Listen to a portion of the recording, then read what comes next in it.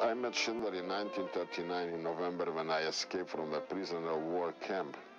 I was an officer in the Polish army and I escaped and I came home and he promised in 1939 that who will be with him, he will make a point to save the life of those people. He knew what will happen from the beginning. He knew exactly. This is Amon Goeth on his balcony, you see? He was standing on his balcony with his rifle and he was shooting people.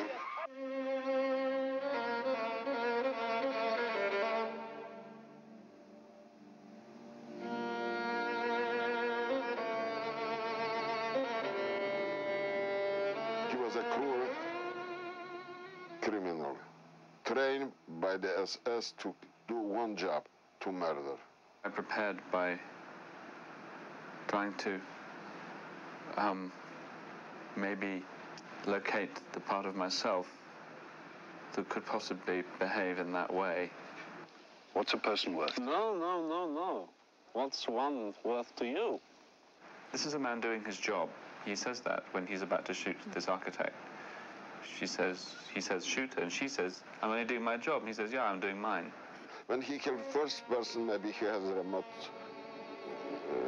feelings, you understand?